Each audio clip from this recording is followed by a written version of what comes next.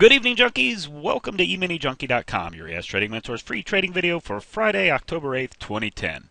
Today we had a total of 8 executable trade signals for a maximum potential of 24 ES ticks. This video is for educational purposes only, is intended to highlight our high probability trade setups, give you a feel for the quantity of trades taken each trading day using this approach. A full trading plan and daily live trading room can be accessed at our website at EminiJunkie.com. Okay, we had a great day Friday, very active. We opened up right around 11:56 and we started trading down through our moving average. Actually got a signal to get short. That first signal did not get the follow through. We were looking to the downside. Ended up with a T1 minus 2. As soon as that stop out happened, we actually traded back above our open, came down to moving average, gave us targets 1 and targets 2 to the downside for 6 ticks. Again, came down through our moving average, bounced off the pivot, found some support. We had a signal to get short. We were completely run over on that move, T0 minus 14, which then pulled into a 10 o'clock long.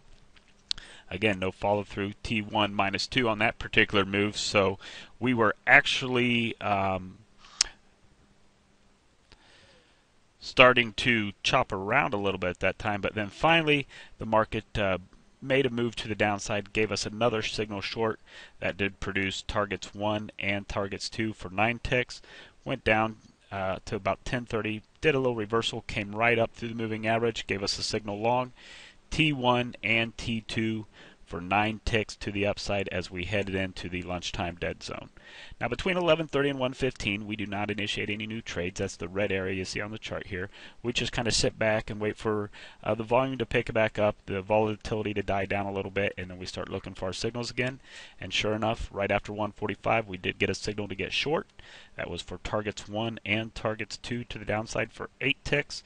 The market then found a little bit of support, bounced back through our moving average, gave us a signal to get long heading into the end of the day for targets 1 and targets 2, 10 ticks to the upside. So all in all, great day for us. 8 trades, 24 ES ticks. I want to thank you for watching. For more details on this plan, including all the chart setups, or to join our live trading room video newsletter, please visit EminiJunkie.com or just simply click the link at the top of this screen. Thanks, and make it a great day.